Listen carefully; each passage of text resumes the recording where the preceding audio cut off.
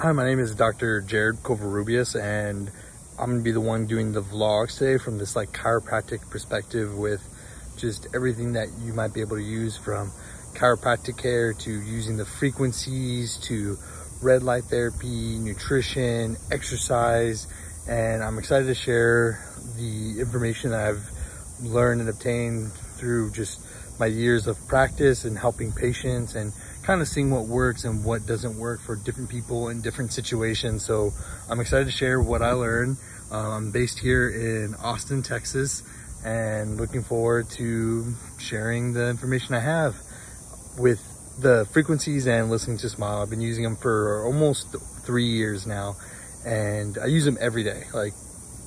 There probably hasn't been a day that's gone by that I haven't listened to the music or played the music for a patient or had the soundtrack on for whatever reason.